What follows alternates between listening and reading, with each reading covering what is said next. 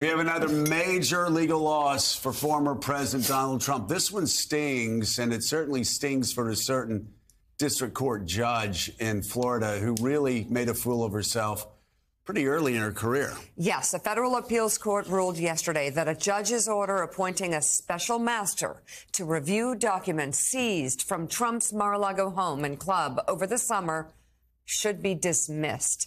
The ruling made by a three-judge panel of the 11th Circuit Court of Appeals lifts earlier restrictions on the Justice Department's examination of classified documents and other records and allows investigators to proceed with the probe more quickly. We all were surprised by that decision. And now here we are. Insane decision. The panel stated that U.S. District Judge Aileen Cannon's order to appoint a special master and prevent the government from using the trove of documents that were retrieved with a search warrant from Mar-a-Lago on August 8th was incorrect. In September, Judge Cannon, a Trump appointee, selected Judge Raymond Dearie to review the materials retrieved from Mar-a-Lago. We'll politely call him a skeptic. After Trump's team argued it couldn't rely on a so-called filter team at the DOJ to set aside any privileged documents. In a separate order, the three-judge panel, made up of two judges appointed by Trump and one appointed by former President George W. Bush, stated its ruling will take effect in 7 days, barring any intervention by the Supreme Court. So Donald Trump could appeal, but just a couple things, George. And I as you know, I revere the rule of law. I don't like speaking ill of any federal judges because I'm not there. As you know, it's just like a jury. Try not to second-guess juries. Here, this was obvious from the beginning, from jurors, from legal scholars on the left and the right, that this woman was being a hack. She was being a political hack for Donald Trump. She was making a fool of herself. She had no basis in law for anything that she was doing. Right. And what a validation. The bigger story here is, once again, the rule of law holds in the United States of America. What a validation that you have the 11th Circuit, which is a very conservative circuit, but also no nonsense. Absolutely. And they shut her down again. The Supreme Court will as well. Hey, he doesn't have a snowball's chance in the Supreme Court. Yeah. And he's lost all his personal cases in the Supreme Court, essentially. This judge is an exception. That's the point we need to remember. I mean, there was a lot of suggestion that, oh, my gosh, it's going to go up to the conservative 11th Circuit with all these Trump appointees. This decision never had a chance. I mean, it was based upon a legal complaint by Trump that even his own former Attorney General, Bill Barr, said was a crock of, I won't use the word, the New York Times did print it. And her decision was just even worse because it went even farther than Trump did. And what's great, I mean, you mentioned that the two of the Court of Appeals judges on this panel were appointed by Trump. The first one is a great judge from Alabama, appointed by George W. Bush, Bill Pryor, who is actually one of the names that Trump floated during the 2016 campaign as from the list that he was going to choose from.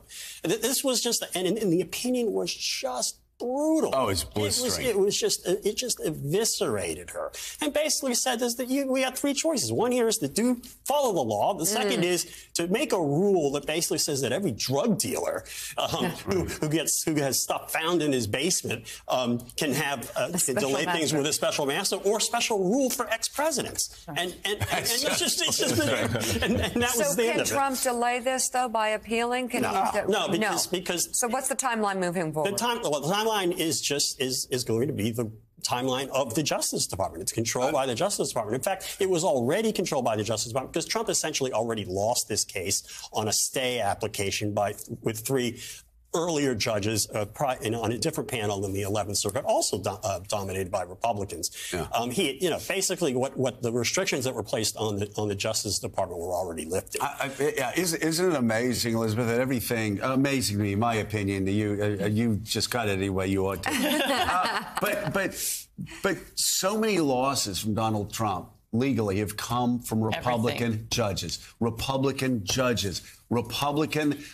supervisors of elections, Republican Secretary of States, Republican governors, And I listen, I've got problems with my former party, so many problems with my former party. I do think once in a while, in the age of Twitter, we should draw a deep breath and say, wait a second. a very conservative Supreme Court has just said no to Trump time and time again.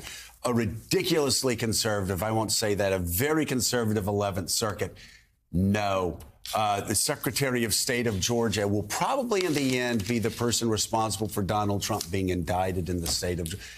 There have been Republicans that have held the line for democracy, and we can't ever overlook that fact. I mean, this is just another loss for Trump on all fronts. I mean, we can go on and on about all the Republican candidates, the Senate candidate, the candidates of his who lost. Right. Mm-hmm. You know, there's the investigations are heating up, especially the documents investigation at the Justice Department. There is, and then so what? And all the Republican officials who are now denouncing him. Mm-hmm. So his Republican Party is shrinking and shrinking and shrinking. We had a piece this morning by Peter Baker about how Trump's Republican Party is really shrinking to the far, far, far right extreme. Right. And there's a sense that the only way for him to get any kind of momentum going into 2023 and 2024 is to reach out to that, intense, tiny, anti-Semitic, in many cases, minority. Look what happened last night. He sent a video to a fundraiser for the families of the defendants in January 6th. He sent a supportive video. This is 3 or 4 days after Stewart Rhodes was convicted of sedition. Mm-hmm. So, he is now in the most extreme corner of the Republican Party. And so I don't see where this goes in 2024. Michael Steele, you do look, he does continue to shrink the party. And unfortunately for a lot of Republicans that want to start winning elections, I'll put Newt Gingrich in that category. I don't know if you saw Newt's column yesterday, but he said Republicans keep making the same mistake. They keep underestimating Joe Biden. What Joe Biden's done with a small majority has been nothing short than awe-inspiring. He should be compared to Reagan and Eisenhower. And if they want to keep making fun of his memory or the way he walks or the way he talks, they can do that. Joe Biden will just keep beating them. And so you add to that Donald Trump's insanity, his association with Kanye, which let's not even get started. Let's set that aside. There's more there. And the extremism of the Republicans that are taking over that. If it's just backbenchers, right? We can say for 4 years, we're not going to say Marjorie Taylor Greene's name on this show. Why give backbench?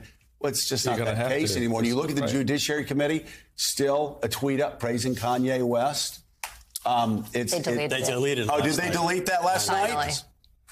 Oh, so after he went on Kanye tweeted that swastika. After he did and made those comments about Hitler. Yeah. So they finally deleted it. After it took them all praise of Adolf Hitler for them to get to do this and a swastika. So I think we know where that line is. Weird. Here's my takeaway on all of this at this point. We've gone past Donald Trump. I think people kind of appreciate that now. Do you think that? Well, let me explain how. Yeah. It's not, the media and others still want to focus on the man and, what he's trying to do or what he's trying to say.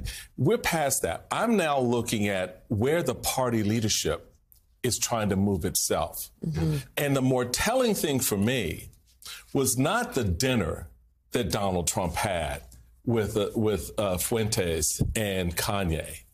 It was the lack of response from political wannabes who want to be president. Right. The governor of Florida, which I still don't think he's put a statement out on that. Wow. The leadership of the party with the sort of milquetoast, we don't like anti-Semitism, without saying that the anti-Semitic former president is the case to be made and it's against. Not fit. And to draw that very bright line and say, this is not who we are, nor is it who we want to be. Right. I have not heard it, and you won't.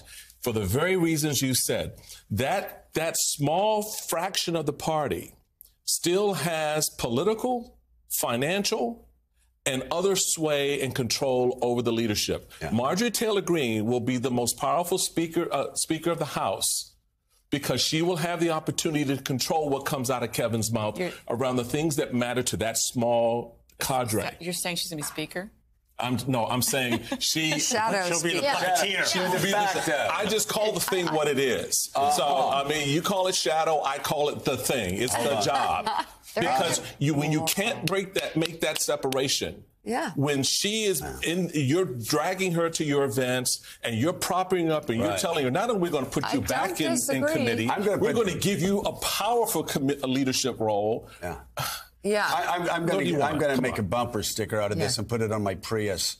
Does anybody here think I have a Prius? I just call the thing what it is. I like that. I just call the thing what it is. The de facto speaker. That's what he meant. Exactly. Okay. Well, I mean, Marjorie Taylor Greene has more Twitter followers, Facebook followers, a bigger social media following than any Republican in the House and probably the Senate. James Comer told us in an interview a few weeks ago that she was going to be an asset to his committee because of that reason. And because of her Twitter being able following? to elevate their message of what they're doing from an investigative perspective was going to be helpful for him no matter what. But this is exactly the game that Trump played all 4 years that other Republicans are now mimicking, condemning something just enough for people to sort of say, OK, he denounced it. That allows other Republicans to say the media is splitting hairs when you say it wasn't a forceful enough condemnation, and that's what's happening right now with people like Kevin McCarthy, who you had his allies trotted out around shows all this past week defending him, saying that he denounced Trump forcefully. He didn't. Right. And that is a game that he is playing so that he can become Speaker of the House and get these remaining House Freedom Caucus votes. And it's the game that presidential candidates in 2024 are going to continue to play up until they're the nominee.